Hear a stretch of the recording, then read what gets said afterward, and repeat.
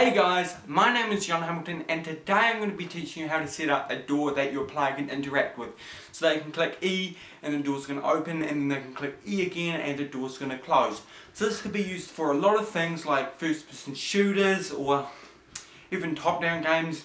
It's very flexible, you just have to change it a little bit for those kind of circumstances. And also subscribe here if you want to get updated every single week when I come out with new. Right, so as you can see here, I have just set up a basic door with some animation on it, and you can go download this in the description or make it yourself, but it's pretty easy. And also set up this first person kind of thing on the second layer, which just allows you to walk around. You don't really need this, but this is going to be great for testing. Alright, so coming back to the first layer, we want to set this up so that when our player walks into it and clicks E, then it's going to open the door.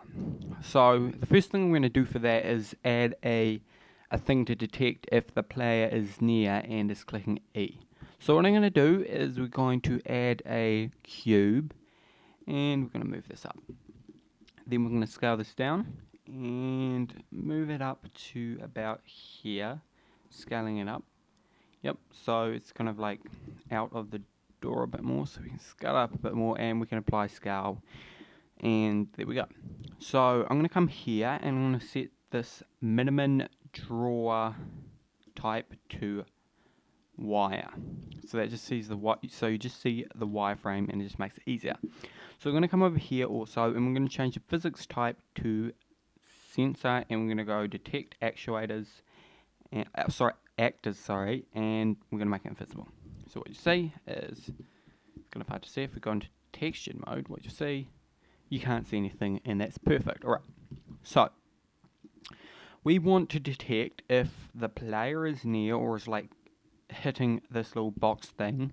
So the way we're going to do that is we're going to bring our player up, and whatever your player object is, like the main thing that collisions with everything, what you want to do is come over here to game logic, and you want to find this little panel, the properties panel. What you want to do here is add another property. I usually set it to billion. It just, I don't know, that's just me. You can have it whatever you like, but the main thing right here is the first little bit. Now, I usually just call this player. It's just the most simple way, and it will just work for everything, and it's easy. But you can call that whatever you like. So this box is going to detect if we are collisioned, if players collisioned with it. So what you want to do is you want to go here, sorry, not that, add that in, and you want to go add a sensor, and you're going to go a collision sensor. And if we collision with player, we are going to do a couple of things. So what we want to do is we want to play some animation on this object right here, the door. But you might think that you need to set a message here and then receive a message, but what you can do is you can hook logic bricks in between other objects.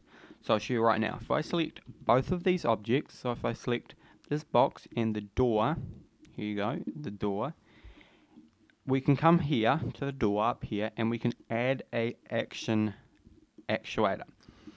And we can set this to open door, which I've set up here. So this is an animation action, and if you don't know about that, then you can just search things about Blender and about animation, and you'll come across what all that stuff is and how it works. But for now, I'm just assuming you know how to use all of that stuff. So what we're going to do is we are going to set this to about 40. Because that is the length of our frames. And we're also going to come here and we're going to change this to ping pong. So what ping pong's going to do is when this gets an input, such as let's say this collisions with it, it's going to play the animation forward and then stop. But when it gets an input again, it's going to play the animation in reverse and then stop. So kind of like ping pong. So what you'll see is if we connect this up, actually if we need to add and control here, if we connect this up and then connect this up, we just see is we can come here and we can make our player walk, and as soon as they collision with a door, it opens. Now what we want to do is we want to have it so when we click E, it's going to it's going to open it if we're near enough. So if we add a keyboard sensor here, and we set this to E, we can come here and we can connect this up.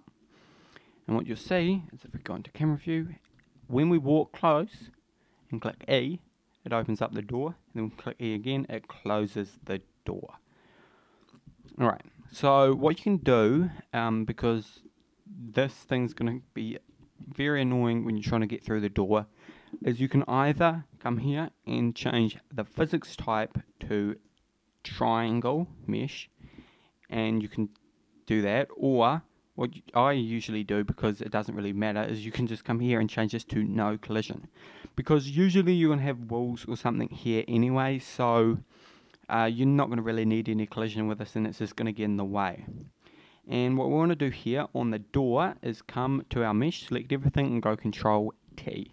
That's going to triangulate your mesh. And what you want to do now is come here and come to boxes, and we want to come here to this. And as you can see, collision bounds, as you can see, when we put it on box, it's going off the origin and it's in the wrong place. So what you want to do is just change this to triangle mesh, and that's just going to go off the triangles. Now this doesn't work for everything, but it works in this case very well. So now you see, we collision with this, we open it, and we can walk through. Right, so one thing you'll notice is if we click really fast, it's not happening here, but sometimes you get a little bit of it jumping back. Now I've been testing, and the way you're going to fix this, if you get a weird jumping, like the door will open, it will jump back here and then it will come back, is, for me, it's been working if I come here and if I parent this to this outside door frame. So if we could go Control P, parent object, what we'll see is that it should just open perfectly. Alright, so that is, they're good. The door's opening, right? Opening and closing, and everything is perfect. Now, you might get this door and you might say duplicate it everywhere. You might just go duplicate, duplicate. But that's a little bit annoying because you're selecting all the different things, and if you want to change one thing, you have to change them all or set up some other kind of thing for that. So what you're going to do is you're going to parent this door frame to this object. So they don't actually have to be parented, but all of this together, but it just makes it nicer. And what we want to do is select all of these and go Control G. Now if you come over here to the object panel and scroll all the way down, you'll find your new group. Now you can call this whatever you like, but you can call it door, which I'm going to call it. You can call it something else if you like. And we're going to move this onto another layer we are not using. So this very, very last layer down here should be good. So now what you can do is you can go Shift A, and we can come down to Group Instances.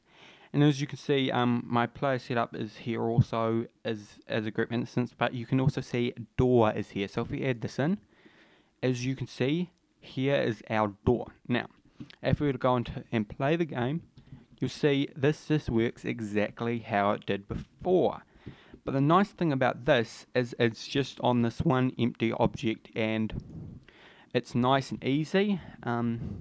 You've got no little parts, and if you want to change one of them and you have multiple of them, it just works perfectly. So as you can see, we can duplicate this, we can rotate it, put on odd angles, and what you'll see is if we go and play the game, we can click E, it works perfectly, and you can come over here and you can click E, and you're going to see that it just all works perfectly.